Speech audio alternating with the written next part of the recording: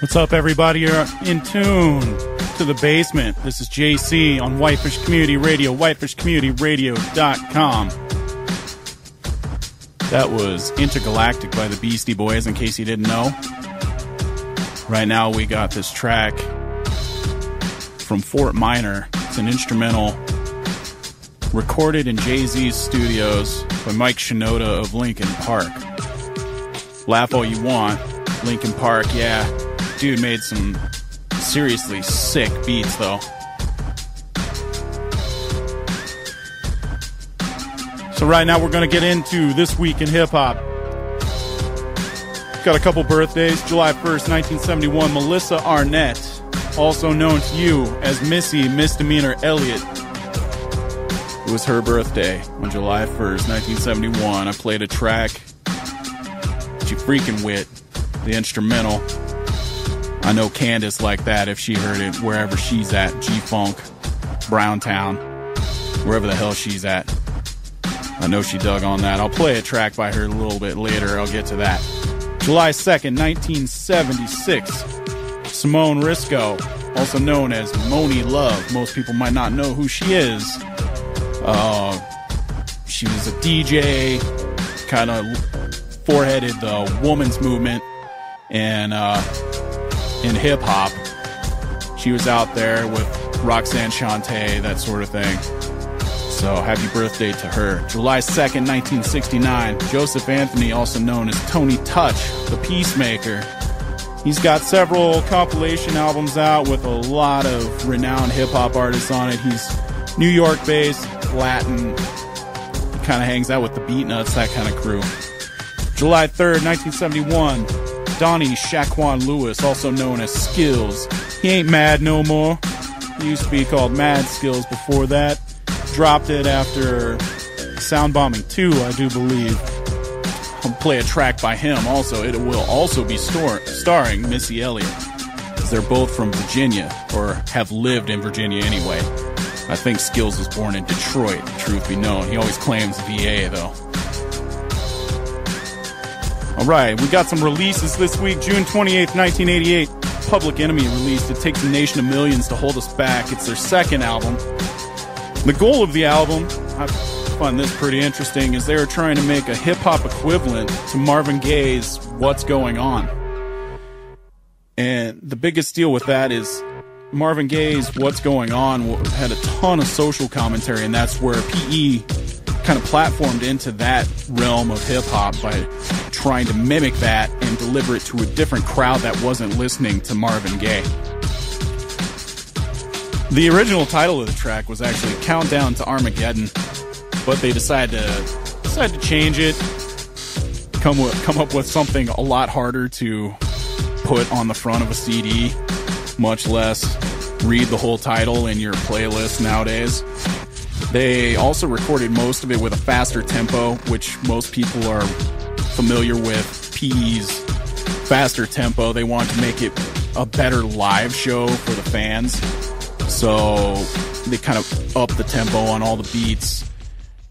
And yeah, it was mostly Hank Shocklee on the beats, and he produced the whole time they were out on tour for the first album.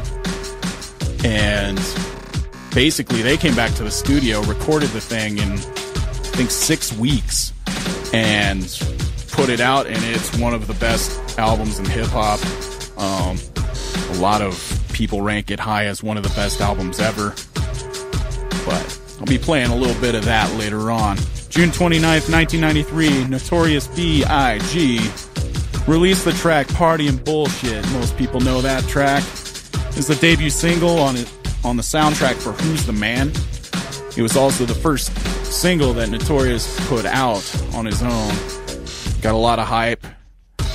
It's sampled When the Revolution Comes by the Last Poets, which were also a socially aware group out of New York that they weren't so happy with Notorious quoting their track, because they were using it as something to basically call out people that weren't willing to get up and be active.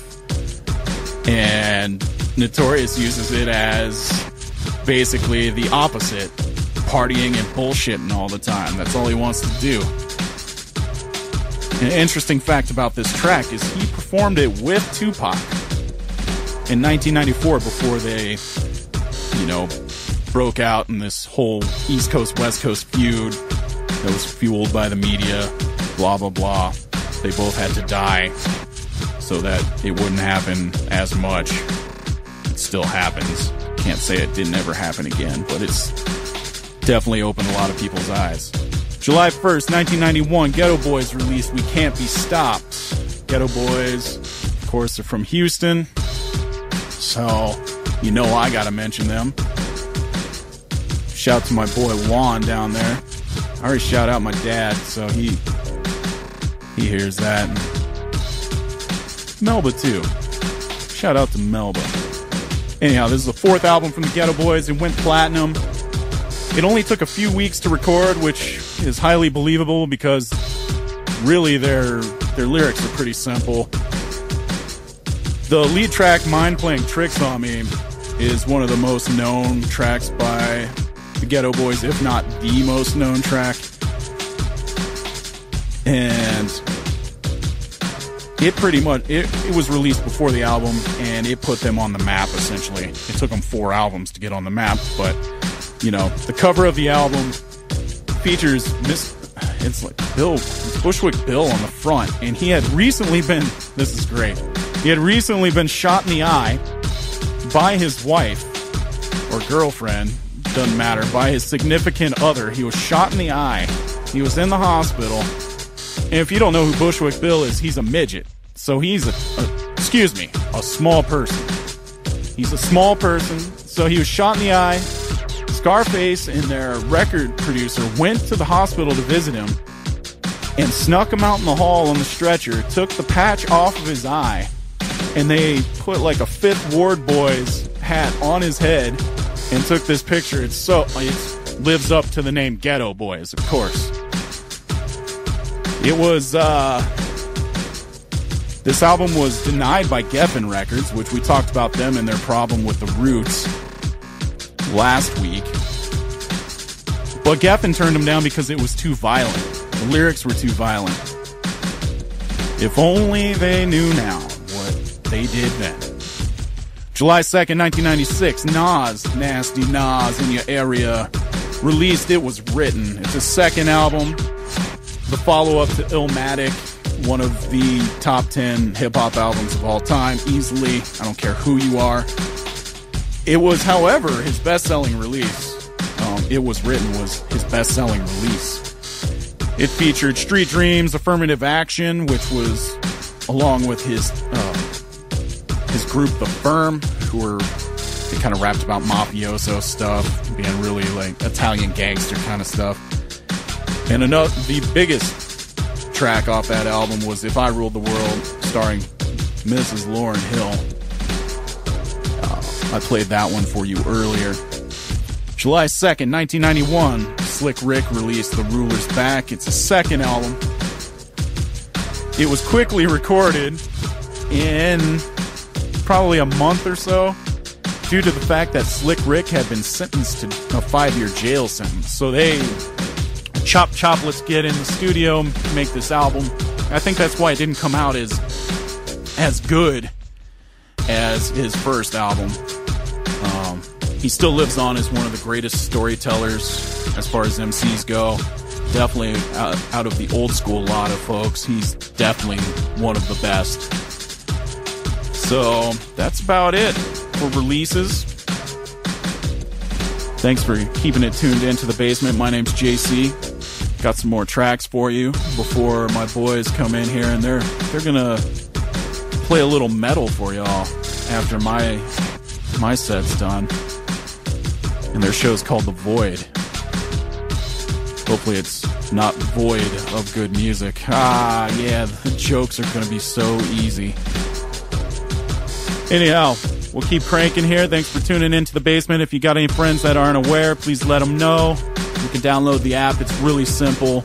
Get it on any device that you want. You can listen to it anywhere in the world except for Happy Valley. We all know that as a fact. So here we go. Whitefish Community Radio, whitefishcommunityradio.com.